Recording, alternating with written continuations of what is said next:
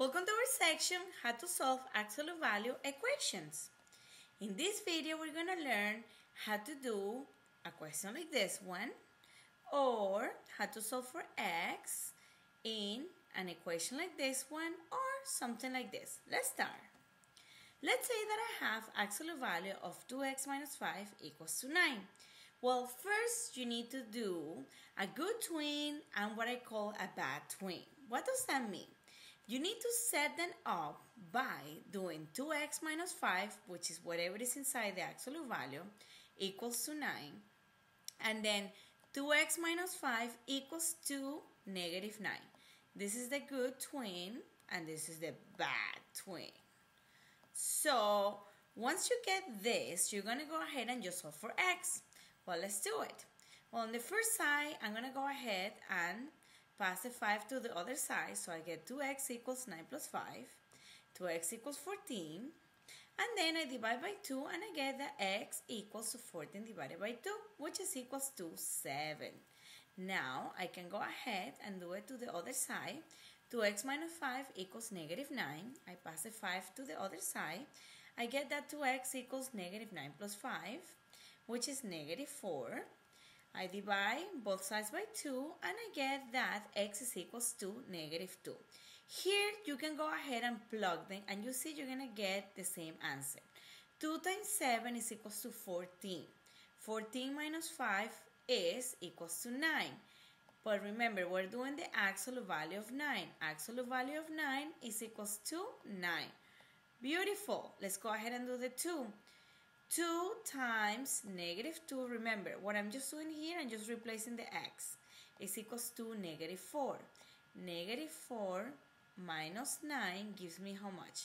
It gives me negative 9. However, the absolute value of negative 9 is equals to 9. Bingo, both solutions work. So always go ahead and check them because they're very easy and it's just, extra points for the test. Now, let's do the second one. Here I have a little bit more to worry about. So I'm going to go ahead and clean it.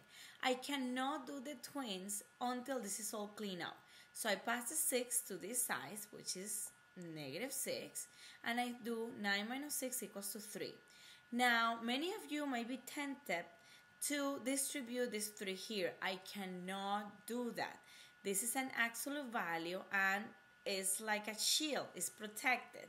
So when you have something like this, in order to get rid of the 3, which is being multiplied here, you just divide both sides by 3 and you will get that this gets rid of this guy and 3 divided by 3 is equals to 1.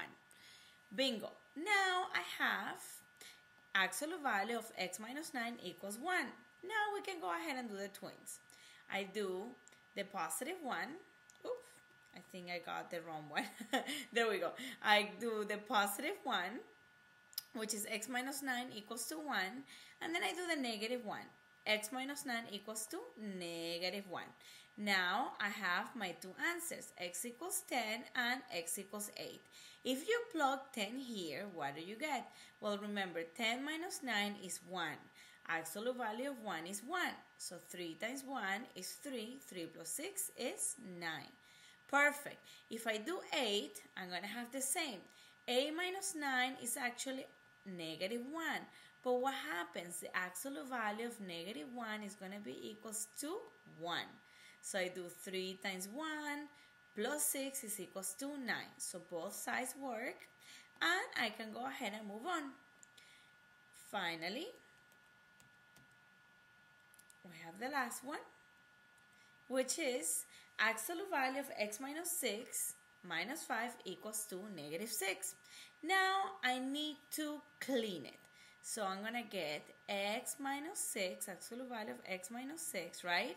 But when I pass the 5 to the other side, I'm going to get negative 6 and then plus 5. Now, negative 6 plus 5 is equals to negative 1. And I have something weird here. Absolute value of x minus 6 equals to negative 1. When you have something like this, you need to be very careful. See, everything is in the absolute value yet. I have not do the twins, and I can do them. Because look, there's no value of x that will ever make this absolute value into a negative number. So when you have something like this, there is no solution, or actually it's just not possible. So be very careful, because this is where students make mistakes. So always remember, clean it out. If before doing the twins you get a -1 or a negative value, it's basically no solution. I hope you enjoyed this video, and again, thanks so much